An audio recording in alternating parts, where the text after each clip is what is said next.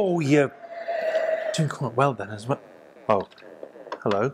I was just playing, doing a spreadsheet tax return, writing a report, and you can do all of those things and more when you're the owner of the wonder computer of the 1980s, the Commodore VIC-20. Welcome, friends, one and all, in here, out there, with me, your host, Mr Instone, to the very last edition of The Early Show.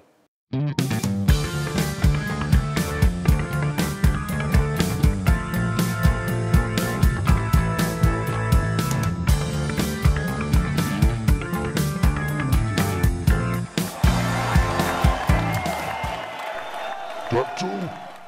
Yes, sir. Concentrate, boy. Sorry, sir. I was somewhere else for a minute there. I'll ask you again. Some people have said that a massive asteroid is on course for this planet, which will lead to a global disaster, kill millions, and destroy the economy. What should we do? I think we should follow the science, sir. What? Science? No one believes in science, Dactyl. Half the people think the world is controlled by some sort of magic. And the other half? As long as their tea's on the table, they don't give a monkeys.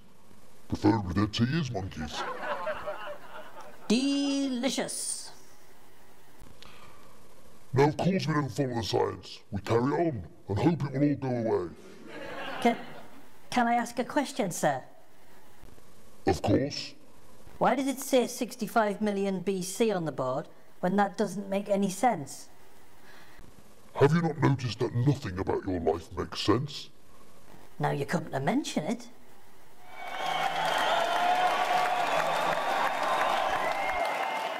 You wouldn't believe what's been going on backstage. There was Lady Gaga, and she'd organised this flea circus, and everyone was there. There was the Mamas and the Papas, the Barber Papas, Bar Barbaran, and Barbarella, and they were all there. And then this bloke from Queer Eye came in, and he was swapping everybody's hats, and he was saying, "Is that better, love? Are you happy now? Are you happy now? Are you better? Yeah." And then nestled in a nook was Drake, and he was saying, "Lady, can I have another avocado pear?" And she was like, "Drake, man, think of the rainforests." And I sent that in to the Daily Telegraph, and they refused to print it. They said it wasn't a suitable review of Avengers Endgames. What are you up to? Nothing? I've been looking through past shows and there's a pattern emerging. No, there isn't. I heard the Advertising Standards Committee was getting involved. That wasn't proved. Anyway, I've been meaning to ask you, do you ever get the feeling that nothing is real? And nothing to get hung about. I'm being serious, man. How long have we been doing this? I don't know, years? You see, nothing makes sense. Look, what's that switch there? I don't know, I've never really plucked up the courage to find out. It's been there all the time, hasn't it? Just flashing away in its verisimilitude. Turn it off. What? Go on, I dare you.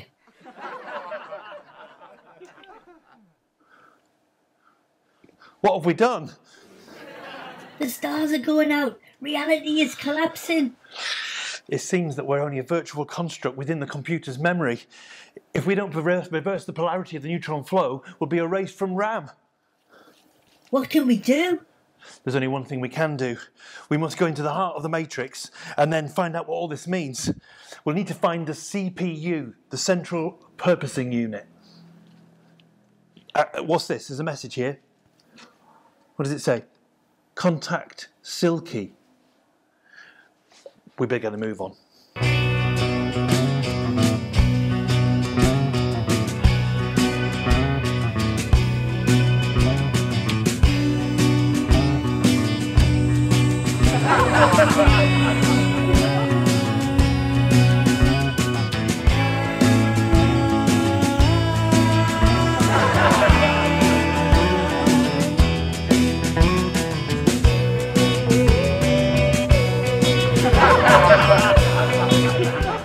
Where are we? It's all in the mind. Well, let's go back this way. No, this way. All right, let's split up. You do realise that's not possible. We'll become a limited company. Let's go this way. Welcome to another edition of The Early Show with me, your host, Mr Instone, and him, Terry Dactyl. It's great to be here, it really is. Do you ever get the feeling that you're being watched? Nah, not on this show. But I do get the feeling I'm watching us doing this right now. I get the feeling that I know what I'm going to say next. How's that like? Because it's all written down here. It says here, and this bit. Then it says this. Then it says, show the paper to Terry. And it says it right there. So what are you going to do about the court order? You had to mention that, didn't you? What if we are living in a computer simulation? I don't know. Carry on, find a way. Live the best life you can, do no harm. Spread happiness, spread joy and love. Search for your own personal meaning. Endeavour to improve yourself, try to improve the lives of others. Leave the earth in a better state than it was when you found it. Raise up the next generation. Create beautiful art, dance, sing, invent, innovate, explore. Work for peace and harmony. Just do that, I suppose. Makes sense. Look, through there, I can see someone. Who's there? Who are you? Captain Wonderful, Overlord of the Universe, King of Yorkshire and Queen of Lancashire, Backbone of the economy, Tesco values sexy. Well, I'll just call you Silky. So, so, Silky, great not to have you with us this morning. It's lovely not to be here. Now, May I say, I can see how wonderful you're looking. I don't know how you smell. So it's great. Lockdown's brilliant. I'll tell you what, Everyone probably pongs. I can reassure you, I am feeling fresh. Now, Yes. we met probably, for the benefit of those watching at home, we met a probably million years ago. a million years ago, or 20 years ago, or something like that, because You know, women's prison in Cambodia. On the folk music scene, you were playing the bagpipes and I was throwing knives at a clown. No, it was down in Oxford, wasn't it? it was. And I was impressed because you'd opened an Oxford comedy club in the late 90s, I'll say. And so I went along there with my mate to have a laugh. And then I also had the honour a few years after that of being booked by you to appear on said stage and attempt to make people laugh, something I've been doing ever since. And I'm going to rephrase that. It wasn't that you were attempting to make people laugh. It was you were exploring what it was about wanting to make other people laugh that nourished you. Oh, we're going down a rabbit hole already. And then... Ooh, then you seem to open up clubs all over the place, because I remember you opened clubs in Leeds, I think, and then somewhere else, Reading, and all sorts of places. And so at peak, I was running 17 comedy clubs and 2 comedy festivals. And then that's you hosting a show, but also doing your own routines as well.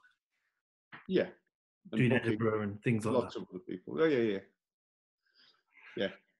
Doing a fun thing and bringing other people along. And then more recently, you've been running training workshops, improvisation skills. All right, thinking stand-up comedy, all sorts. Comedy club training for people. kids. Yeah. Basically, if you have to talk to people, it could be a school assembly, could be 1,000 people at a festival, it could be, don't know, if you're doing a speech at a wedding, or don't know, if you got some homework and you got to present it rather than writing it down and emailing it to someone. If you've got to talk to people, then if you can do that without being afraid of it, then the world's your oyster. So you could help people come up with better excuses than the dogs ate my homework. Oh yeah.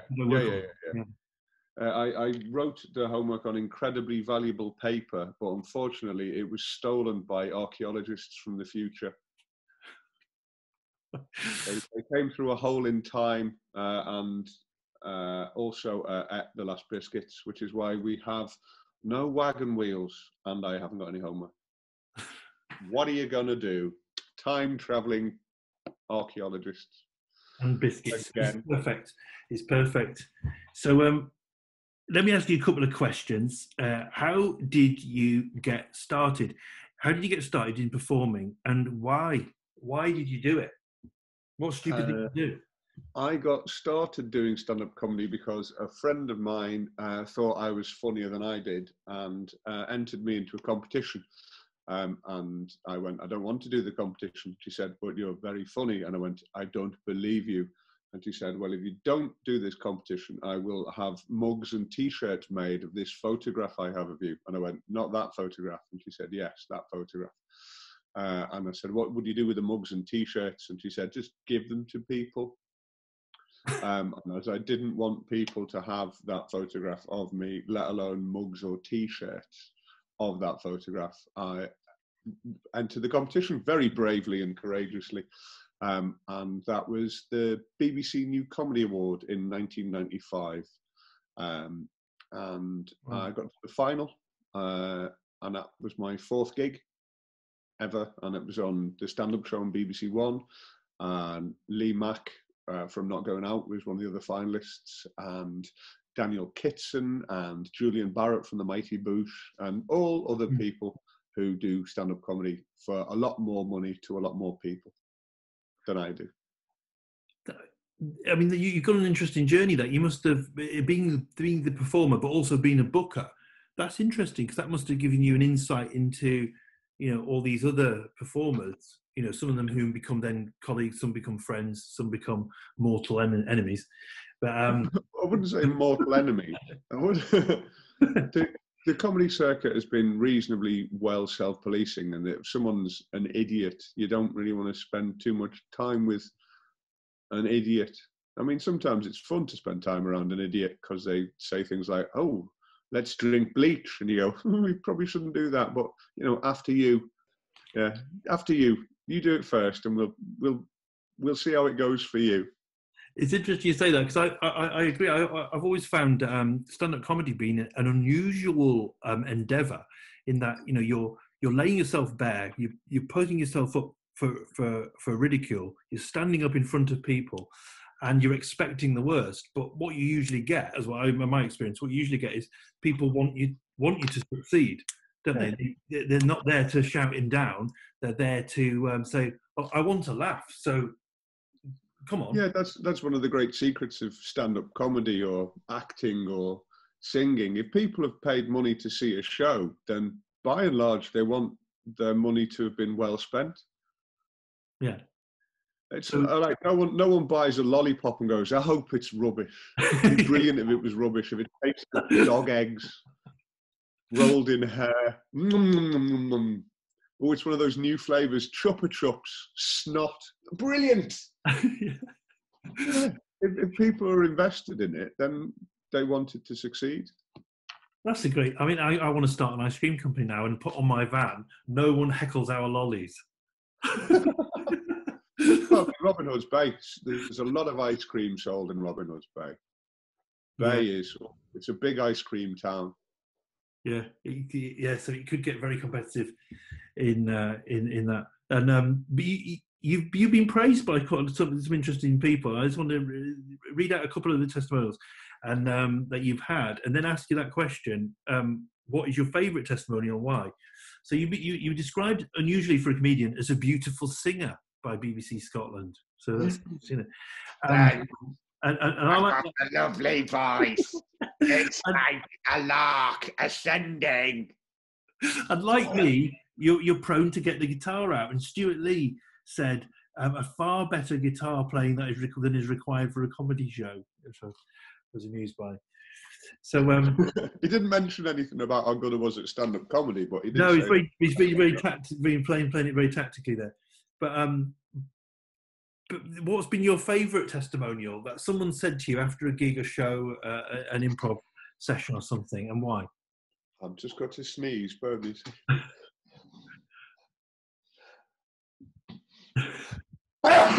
Yeah. Oh, no bits. Good. I think the favourite testimonial I got on Facebook. Someone got in touch that I didn't know, and just I was being offered rhubarb for my girlfriend's allotment. So someone who followed me on Facebook, but I didn't know who they were, said that my friend's life has been improved immeasurably by doing your comedy courses. And I thought, that's really nice to say. She didn't need to say that. And it made me, I couldn't grin wide enough, made me smile from ear to ear and past. So my head must have looked like a flip-top bin. So that's interesting. So we all like praise, don't we? All like, oh, you did a good job there, or you're very funny, or whatever like that. I'm always suspicious of it. But somebody genuinely said that you made a positive impact on someone's life. Yeah, that's nice. Without being a doctor or a nurse. Yeah, it's worth something. Yeah, or in the fire brigade, or. I wonder what it feels like. That must be an interesting feeling too. I mean, you always ask around. Ask around. Take the glasses off, grow a moustache, and then say, "Excuse me, I'm not from around here. Do you know the physics teacher at the school, Mr Instone? Has he been a positive influence in your life, or is he a horrible man who throws stones at the ducks?" A little from column A, a little from column B. So doing comedy for many years and putting that into play to try to help people. What we want people to have more fun in their life, don't we? Yeah. I think at the moment you look at the news and it's pretty miserable, isn't it? I mean, I like watching the Pathé news. That's my news of choice. I watch the Pathé news. Oh yeah, from the newsreels before the newsreels, before the main reel at the cinema. Yeah, because that news is well, you always know it's going to turn out. So you know that if they said there's dreadful things going to happen, well, we didn't, or it has and it's long gone. So they're good for that respect. But it's also good if they just the enthusiasm they put on it. You know, they would say, "Oh, people in Britain are having a great time." And you can It's lovely eating powdered egg and straining nettle soup through nylon tights. Yeah. Well, I think we're predisposed now to go, you know, they see the news starts and it's dun dun, something terrible, dun dun, something going to kill you, dun dun, awfulness. Be afraid. Yeah, the thing with the news is, I mean, you have to understand with news, it's what they put between the adverts. So if they're selling you adverts for retirement homes and cases of wine, that's going to be a different sort of news than if you are the sort of market for, oh Lord, latest computer games, something on Nintendo Switch. There's always adverts everywhere, and a lot of news is just designed to be put between the adverts. And what you like and what your nan likes are probably different things. Probably unlikely your granddad's bought any trainers recently. Well, it's possible. But the news is, it's transient. It's transient. If you look around you and see what you can do to make the people around you happier, that is always better than reading the news or watching the news. So, always. Just because it makes a difference. You just say for those at home, we're not saying don't watch the news. I mean, stay informed, of course. But I think what we're sort of saying is you can get bogged down with how awful everything is and how dreadful it is and how, you know, you can't achieve anything because what's the point?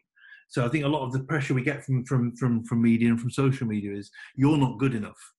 You're not good enough to do this. It's too hard, or it's too dangerous, or it's too scary, and especially in the lines of what we've been talking about, you public speaking or going out there and putting yourself forward, getting on a stage or something like that. It's just way too scary.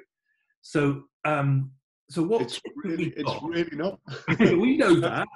Yeah, we know that, but take no one's word for it. Take nobody's word for it.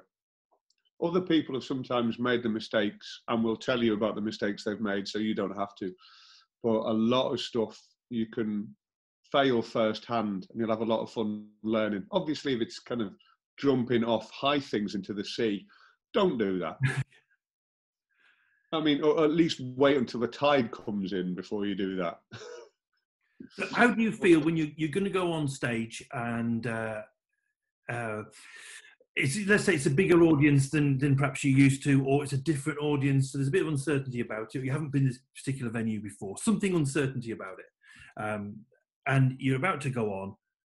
What do you say to yourself, or how do you think? What do you think before that moment of you're about to start? You're going to go from off stage to on stage. How do you think? What do you think? Do you think? Do you have a routine? If you go into it with the expectation it's going to be fun, right, then you're probably right. If you go into it with the expectation it's going to be horrible and they're going to set you on fire, and angry robot wasps are going to come out your bum and try and burrow into your eyes. I mean, you probably won't be right about the robot wasps, but you might be right about it not being as much fun as you want. So it's mindset is handy. Shakespeare said, nothing is good or bad, only thinking makes it so. And Henry Ford said, if you think you can or think you can't, you're probably right. Yeah. And that's really handy to remember. A friend of mine who's really handy to remember. A friend of mine who's a comedian called Kenny Harris, who's sadly no longer with us, he said, people said to him, aren't you nervous before you go on? And he said he got so annoyed with the question, because it's like, someone's just said the word nervous to me. That's really annoying. And so he said to counteract that, he would always say, yes, because it's affirmative, I'm really excited. And that would override that negativity. And I try to say to our kids, you know, you're going to exam, or you're going to a job interview, or you're going to go to audition, or a college, or an interview, and just stand outside and think, yes, I'm really excited. And that alone, I think, will, set you off. Nerves are just excitement you haven't got a use for yet.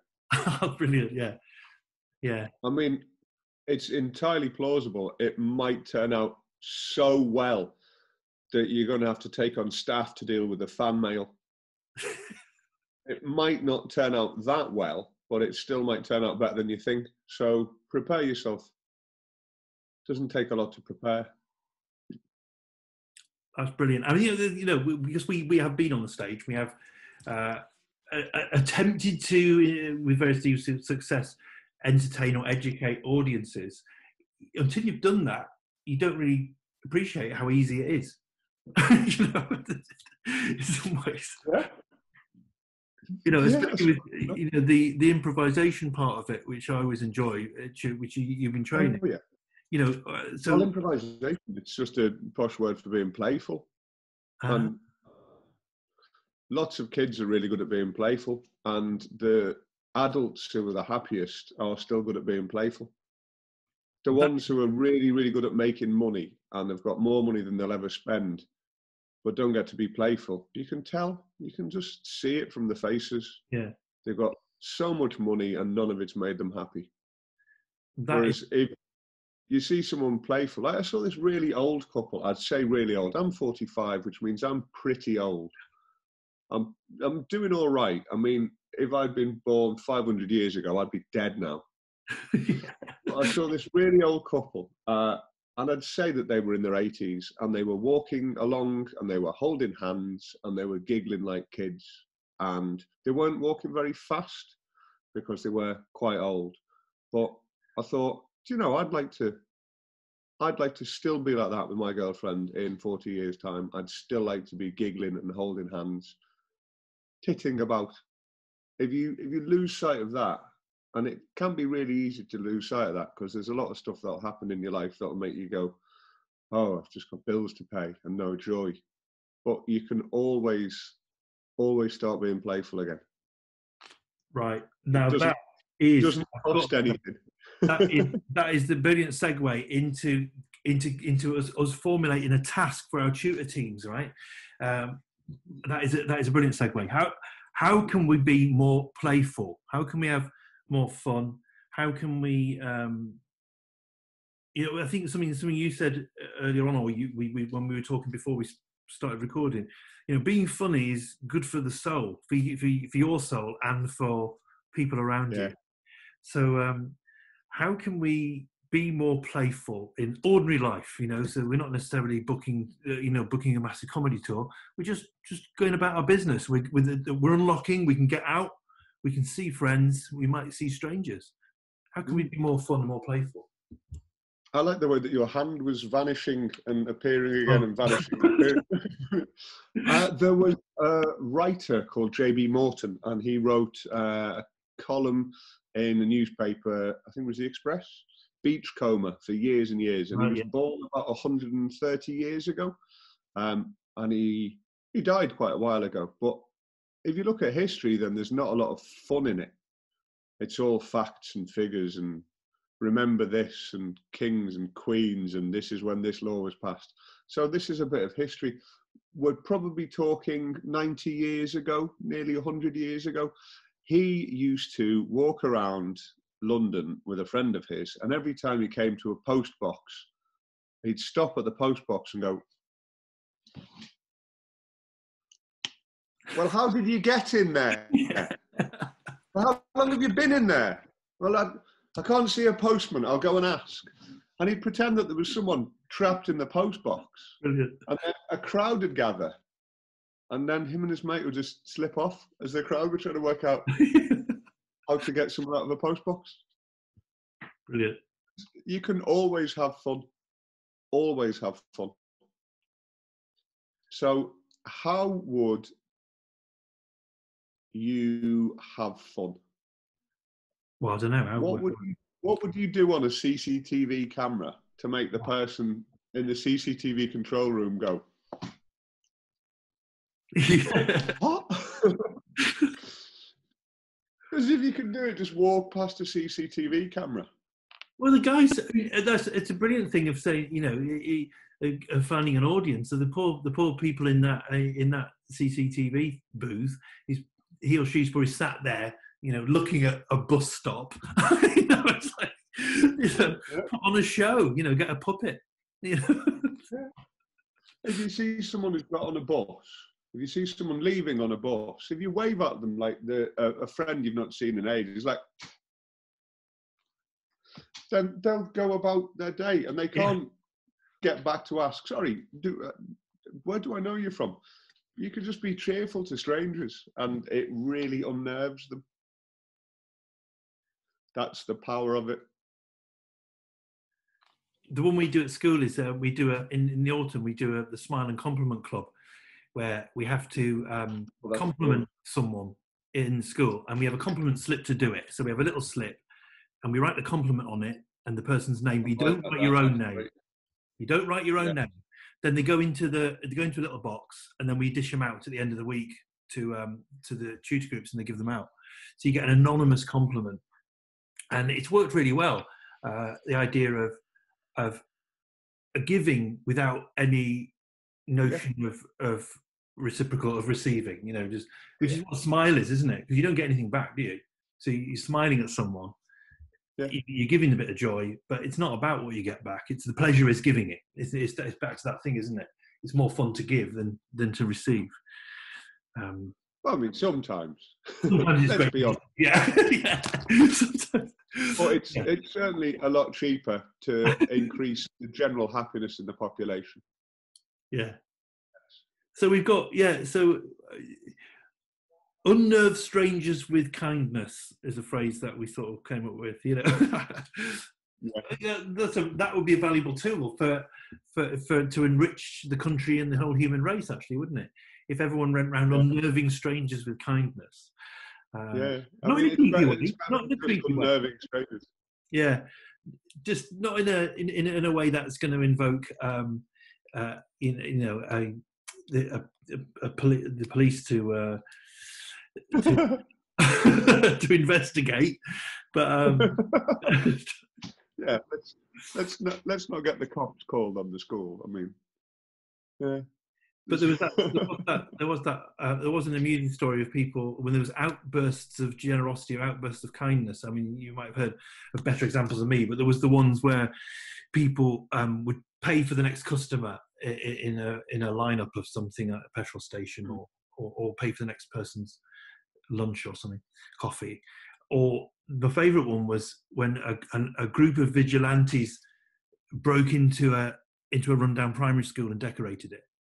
That was my favourite. That's the kind of well-regulated militia that I think they speak about in the amendments to the American Constitution. Yeah. A well-regulated militia armed with ladders and tarpaulins and rollers on sticks. Yeah. Recently visited a primary school in North Yorkshire and made it look banging. doing good for no reason, apart from just doing it. Yeah. So that's what we'll tell our groups then. We'll tell our groups, how can you find the funny? How can you find the funny and find that playfulness? And we'll see if we can collect some other ideas so we can share them. How can we feel good about ourselves, or how can we make other people feel good about them, but in an engaging, funny way? We need a bit more funny. Yeah, and it's not all about jokes. It's not about writing jokes or telling jokes. It can just come out of anywhere. It's like water vapor in the air. Sometimes it's a brilliant blue sky, and sometimes you get clouds. But humor's always there, very, very close. Yeah. And if you can get a catchphrase going, that's what I say. If you can get a catchphrase going, if you can get a catchphrase going on a bus, then that's going to be good. That would be a good move. Stop the bus, I want a wee wee. Yeah. That classic song of childhood. Well, I think we're gonna have to leave it there. I was going to say, have we got any more words of wisdom? But I think we've probably exhausted the words of wisdom thesaurus. But we're heading into summer holidays soon. What have you got planned? Hopefully you'll be able to get out there a bit more. Yeah, well, that's the thing. I live in Leeds, and I like to come to Bay a few times a year if I can, because it's not too far away, and it's very beautiful, and it's good for the soul. So ideally, I'd like to come to the coast.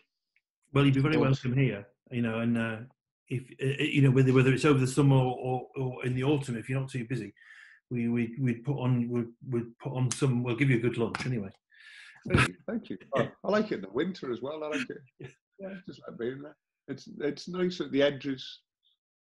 The interesting stuff always happens at the edges. It's never in the deep sea or in the middle of the desert. It's always always at the interfaces.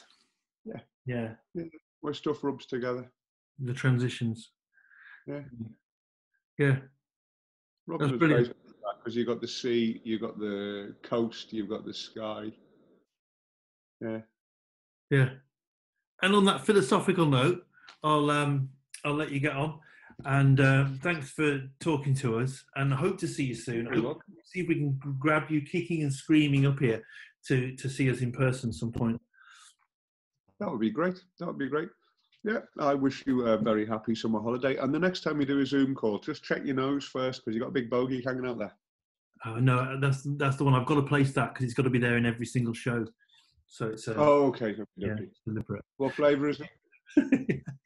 Is it lime? Peanut butter and nice. and vanilla. But, allergy advice from your own bogies. Yeah.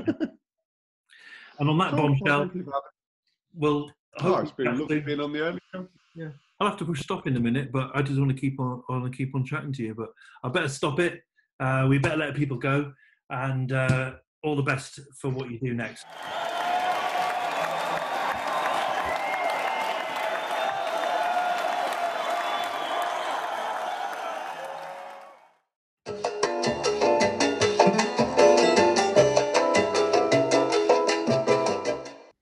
Then, time to work. Rose, can you play with me? No, sorry, you need to work. Please, please, please, please, please, please, please, shut up!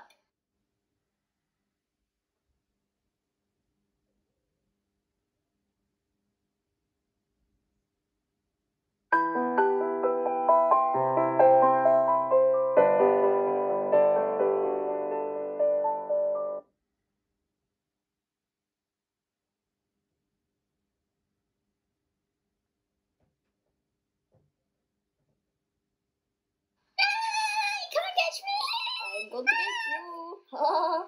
I'm going to get you. I'm going to tickle you. Tickle monster's coming. Tickle, tickle, tickle. Ha! Babs, Marmaduke, shut up. I'm trying to work. No.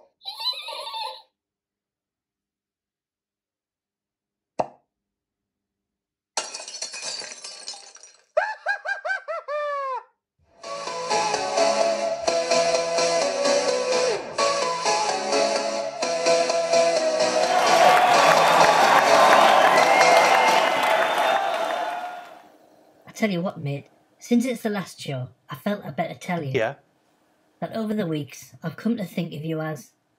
yeah. I've come to think of you as someone I once met. Well, I think of you the same way, mate. So why do you keep going on about these Vic-20s? I told you not to mention my 12-week product placement plan into a technology that was obsolete in 1984 and discontinued, and then the company was liquidated in 1994. I'm sorry, mate. I just wanted to know you weren't breaking the terms of your contract. You had to mention my penchant for using 8-bit computers to make it easy to understand to program the instruction set of an integrated circuit, didn't you? I was just thinking of the kids. You had to mention my use of beginner's all-symbolic instruction code, didn't you? Well, You wouldn't let it lie. I would have let it lie. Well, you didn't let it lie, did you? And it doesn't matter anyway, because they're for my computer programming club, which hopefully, all being well, will start again in September. But it's not even about that, is it? It's about finding something that you enjoy, something that you get enjoyment from, something that you can get that joy and passion from doing.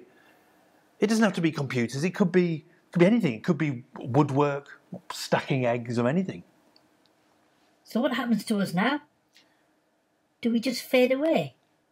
I don't know. Do we fade away? I don't know. Maybe we're stored on a server, on a cloud, or something like angels, I suppose. Who knows? Maybe one day in the distant future, in the year 2000, a radioactive cigar-smoking kid picnicking on Saturn will look back on this and get the same sense of warmth and well-being that we did from doing it and you did from watching it. And to those kids, the lockdown TikTok generation, we salute you. And if we shadows have offended, think but this, all is mended. That you've but slumbered here while these visions did appear. And this weak and idle theme no more yielding but a dream. So good night to you all, wash your hands, and if we be friends, Terry here will make amends. Happy times and places to you all, and good night. Goodbye.